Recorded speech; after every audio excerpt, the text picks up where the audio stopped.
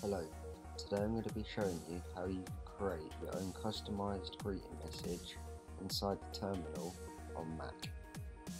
So first off, we're going to want to start by opening up the terminal and typing in the command sudo nano /private /etc/motd, then typing in your password. You can head over to our ASCII-art generator and generate some ASCII art. I'm just going to copy and paste this straight into the text file.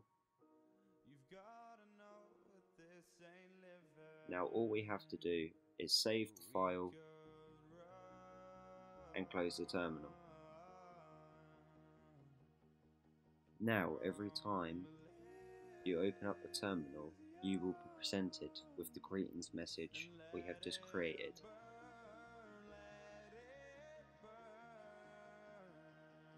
Thank you very much for watching.